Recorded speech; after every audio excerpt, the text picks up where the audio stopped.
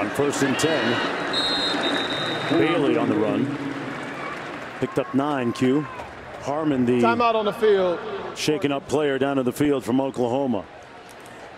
7:25 to go. We'll be right back from Oklahoma. Here's a look at how it happened. Yeah, you see him down. Oh. His neck kind of snapped back there. Took a hit to the head. Man. Praying he's okay. That didn't look great. Anytime you have your head snap back when you're in a vulnerable position like he was there, just praying for the best. Been watching the sport my entire life, you know, since I was a kid. The violent nature of it seems a little bit more pointed of late. That's the nature of the beast, and it's a great game. Stand on the sidelines during a football game, they would be shocked by the violent hits that these players take on seemingly routine plays. Oh, no doubt about it. And sometimes fans don't quite understand the humanity of it all.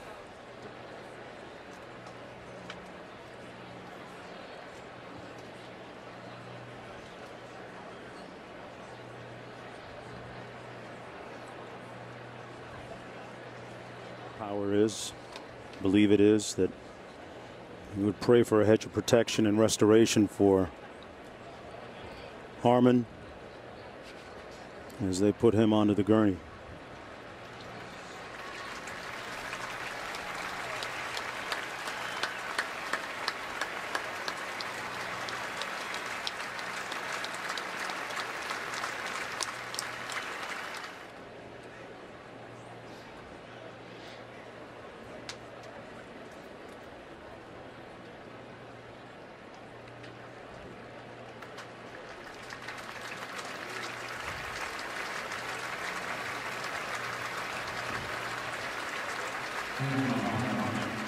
See Harmon moving his arm there.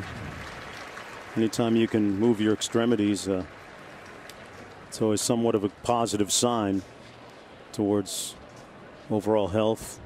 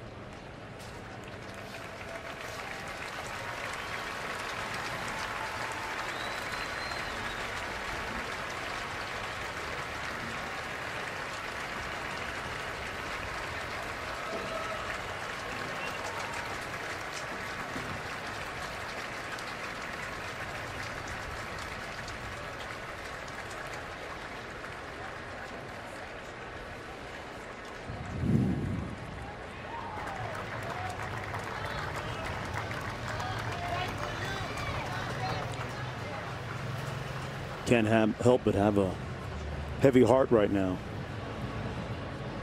Yeah, Mark, you never want to see something like that on a football field.